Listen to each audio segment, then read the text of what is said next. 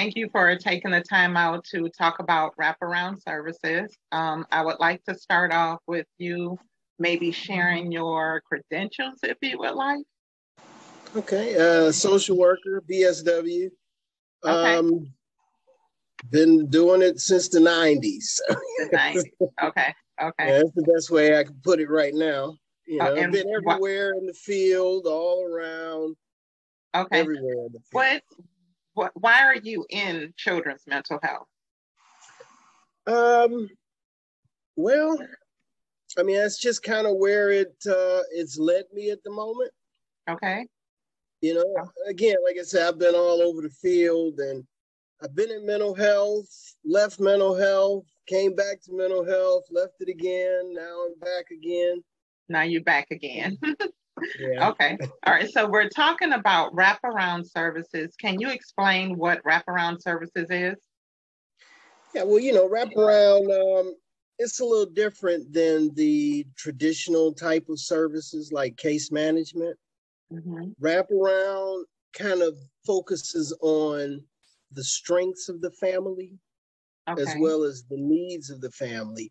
And so it's not just, it's not like a service-based or a service-driven type of program, I guess you could say. It's not really even a program, it's a process, wraparound.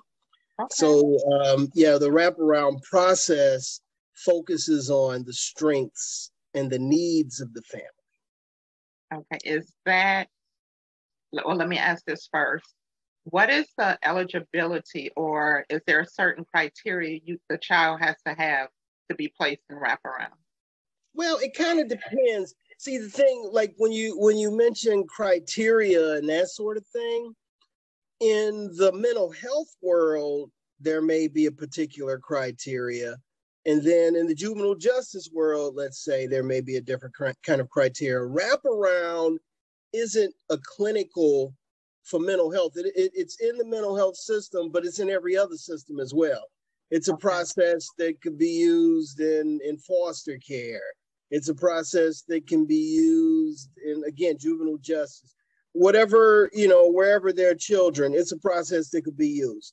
Okay. Now, in the mental health field, however, you want to look at the at different ratings like the CAFAS, the Child and Family, what is it? Functioning scale, functioning assessment, whatever. I can't say it right now. Mm-hmm. But the CAFAS and, the score may determine whether or not that family needs more intensive services.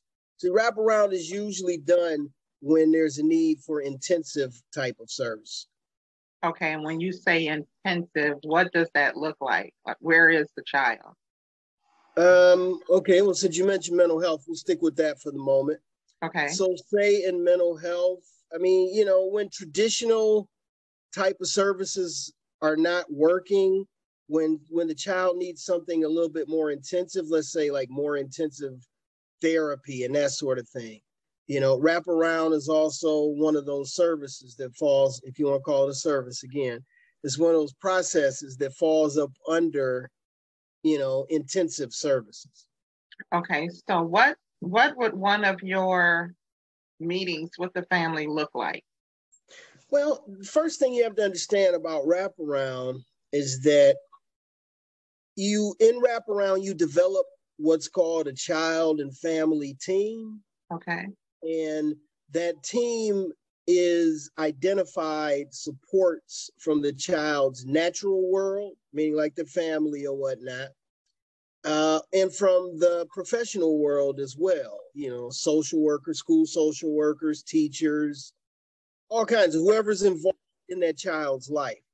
So you develop a team, the child and family team, and on that team, you want to identify the strengths of each team member, okay, and where they fit in, so to speak, and you think about wraparound, you hear the term, and it's just what it sounds like, all of these different support systems are wrapping around that child.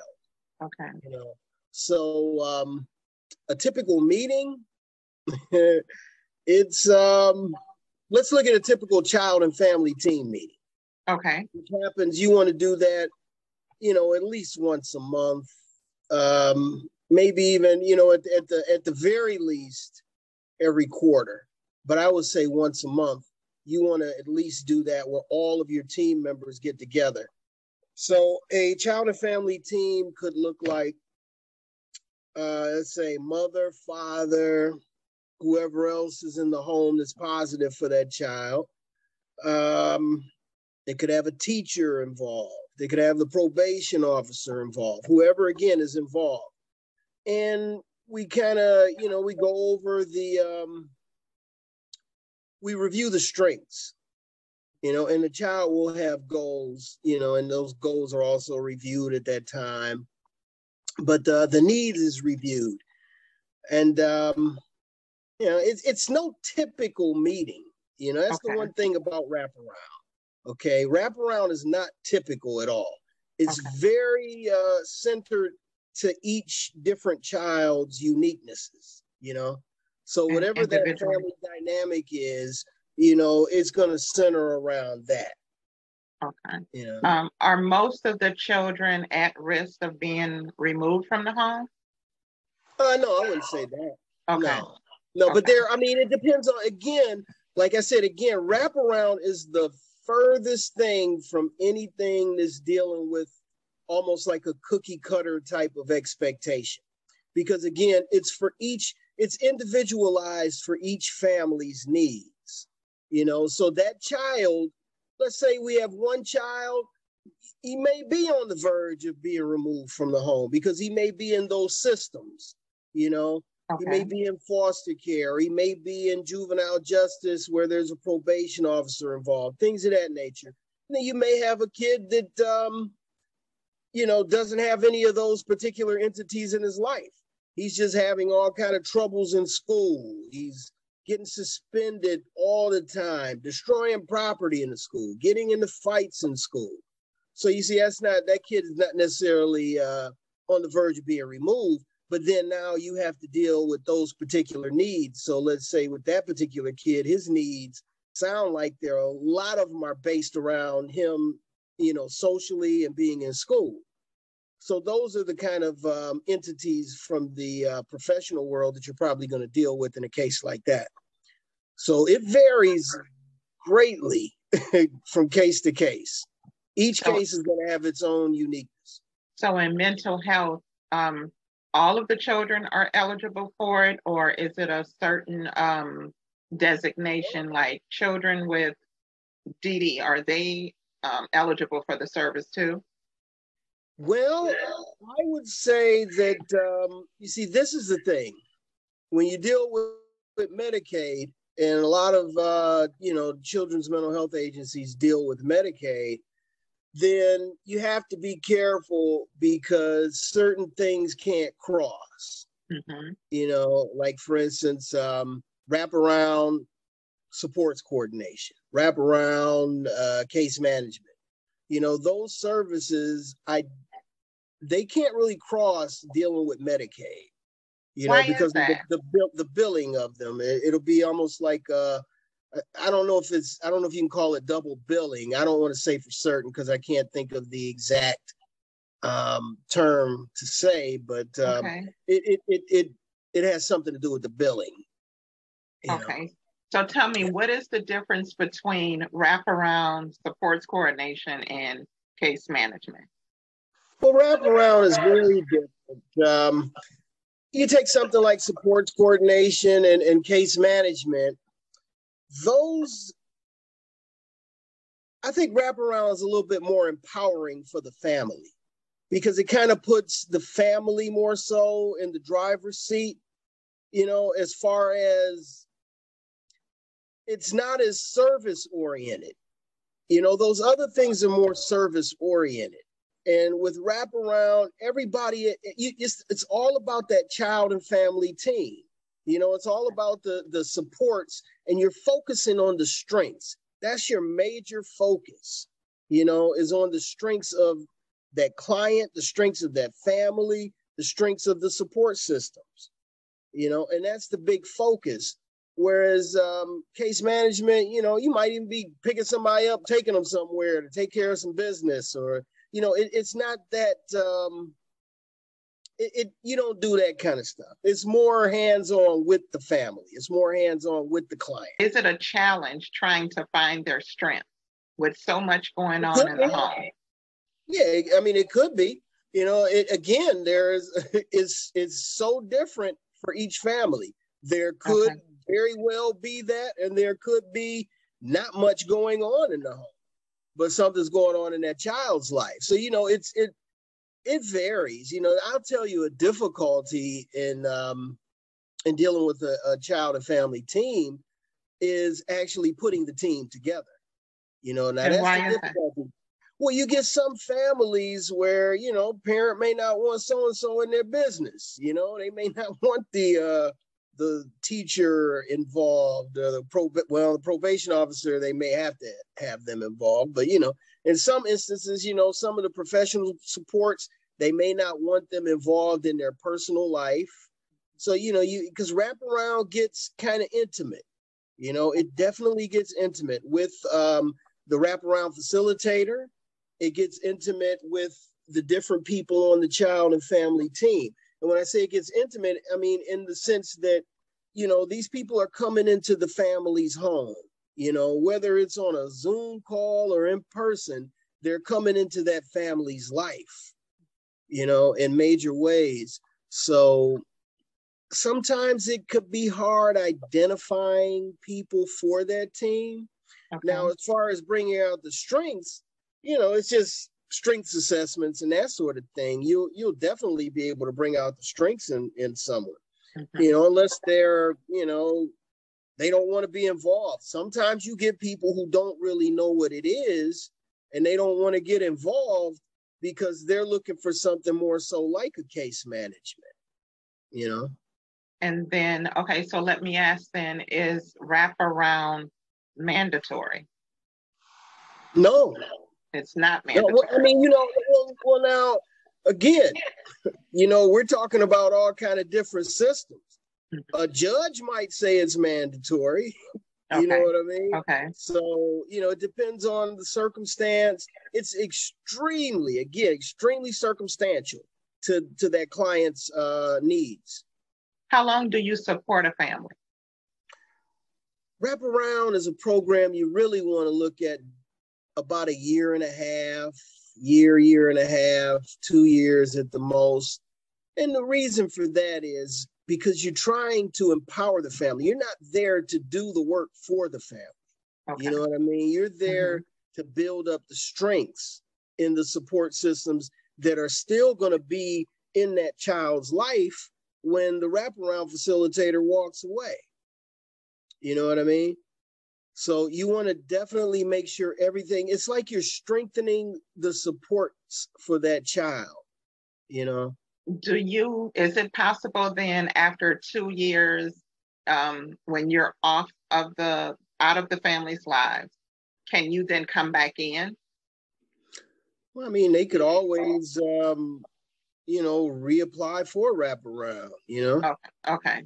That's always something that can happen, but there's got to be the criteria. The need has got to be there. You mentioned in mental health, for instance, that CAFAS score has got to be there. There's got to be the actual need there.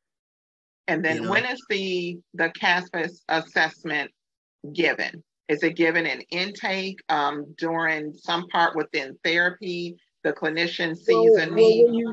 When you deal with mental health, if they're at an agency, that CAFAS is going to be there the whole time they're there. And it's reassessed every 3 months, every 90 days. Okay. Every 90 days, it's reassessed.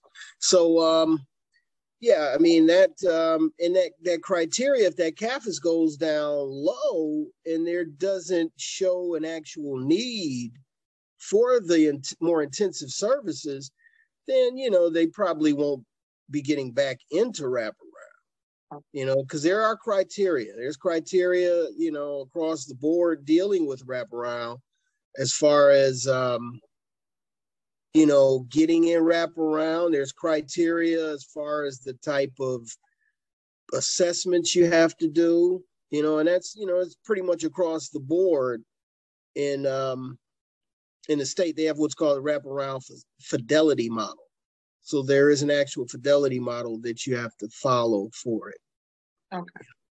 What's your biggest challenge supporting families? Biggest challenge? Well, just kind of getting people to open up to the actual process of wraparound. That could be a challenge because, again, like I mentioned earlier, you get people who say, well, I don't want so-and-so in my business, but so-and-so may be an actual good support for that child in the ways that they do support that child. It could be, let's just say there's an uncle who drives the kid to school every day and picks him up from school every day.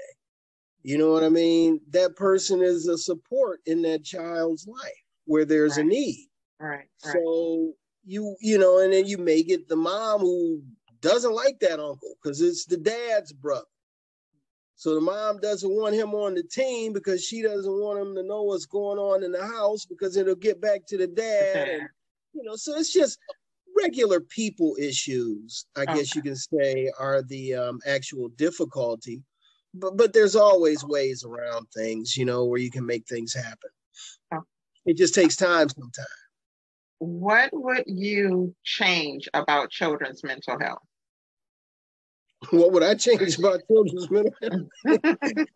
Since I work in children's mental health, what I would say is, if I would say a couple of things to change in children's mental health, I would say that maybe the Medicaid system itself needs some kind of overhauling. I'll just put it like that. I agree. Because, the children's mental health system relies heavily on Medicaid. And Medicaid is not a perfect system by any stretch of imagination. Right. Right. And I think that in children's mental health, I think that one thing that could change is there could be more, people could be trained more on cultural understanding, and the population that you work with. If you work like in Detroit, for instance, 9 times out of 10, the population is going to be little Black boys between the ages of, let's say, 7 and 15, let's say, and if you don't really know that particular population, how are you going to help them? What are you going to do? Right. You have to understand. Right. You have to understand the family dynamics and the culture. Right. Yeah. Right. I totally get it. Totally get it. What advice would you offer to parents navigating the system? What, the mental health system? Is it another system? What other systems you want to share advice on? Yeah, the foster care system. My God, that's the one that people really need help navigating through the most, in my opinion. Okay. But and then you got the juvenile justice system. Parents need, because take juvenile justice system and the foster care system, both, I guess you could say, you deal with a lot of legal situations in those systems. So that in itself could be difficult for a parent to maneuver through. Now, the mental health field, I guess what could be difficult is stigmatization of certain diagnoses and that sort of thing. And a parent may kind of feel, embarrassed, I guess, sometimes, things of that nature. They could be kind of, what's the word? I'm trying to pick the right words, not necessarily clinical words, but the right words. I guess that parent can just, it's not an easy system to navigate, because there's a lot of new information that you're not knowing about, and just understanding that your child's behavior may not be coming like from them. They might not have control of it. You know what I mean? As a parent, that's not easy to understand when he's tearing up the house and smashing the TVs. And, you know, a lot of parents are ready to go for a belt. You know, that's the mind frame. But then that child may not be in control of all of their mental faculties. So it's not an easy one to come to grips with. Right. So understanding the causes of the behavior. Yeah, exactly. Right. Exactly. You mentioned difficulties in the wraparound process. Mm-hmm. I guess one difficulty in mental health that you come across is it's where the referral is coming from. That could be an issue because if the referral is coming from someone who does not quite understand what wraparound is, say you get a therapist who feels that this client may need some mentoring services, you know, and then they send them to wraparound. That's not necessarily the purpose of wraparound, although you wear every hat imaginable when you're a wraparound facilitator. So at some point in time, that may come into play, but that's not necessarily a particular reason to refer someone to wraparound services. So I guess the difficulty that I'm thinking of comes from when, you know, you get a therapist or whoever, again, is making the referral and they don't quite know what wraparound services are. Right. And a lot of times you get referrals that should have gone to, let's say, case management, and it's coming to wraparound. So that is a difficulty. That's a pain in the butt, but that's a difficulty. What is your caseload max in wraparound? With wraparound, and this is a part of the fidelity model as well, so this is across the board.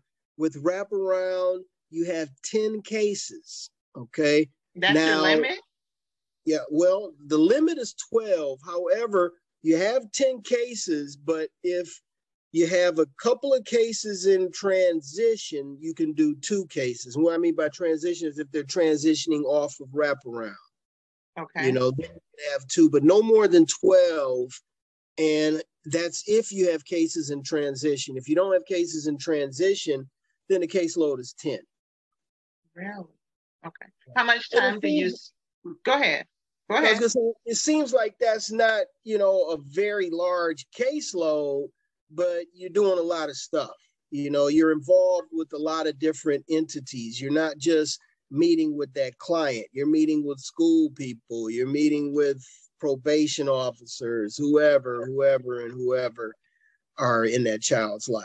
Okay. So you're at the schools sometimes in IEP meetings. You're in court with juvenile court sometimes. Yes, it depends on, again, whatever system, you know, you're dealing with them. So yes, to all of that. How long is a meeting with a parent? Like you're scheduling a meeting, how long can a meeting be? It can be as long as it needs to be. Wow. Okay. You know what I mean? You might be in, I've been in meetings before, over 3 hours. You know, so it varies. It just depends on that need.